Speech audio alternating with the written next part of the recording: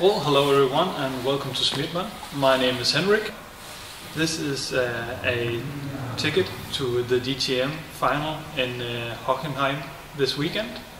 I've been invited specially by that makes the exhaust for the GT cars. So, good morning and welcome to day 2 of the Hockenheim show. So we are here in the VIP BMW parking. We get driven to the track so we don't have to walk, because the parking here is a few kilometers away from the site itself, and they have a list of 7 Series and the new X5 and X7 and a few M5s, F90s as well, driving us to and from the track. We'll bring you along. Have fun!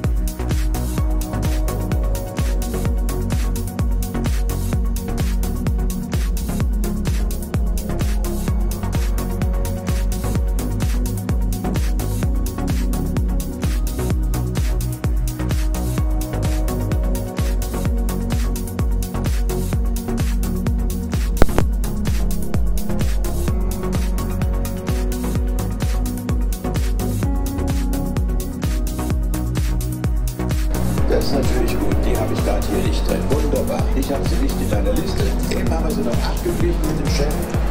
Und er hat gesagt, es fehlt nichts und jetzt fehlt noch was. Mit der 50 DSC, was weiß ich, wer das ist. Ach, das könnte sein. Das könnte sein. Schönheit vielleicht. Das ist ja auch noch nicht. Das heißt, dann jetzt ist in allen Farben. Und Matthias, du durftest schon drin sitzen, aber hast schon gesagt, genau. Das Fahrzeug steht für unbestrittene Dominanz. Man sieht es im Äußeren. Wir haben auch bei dieser Generation.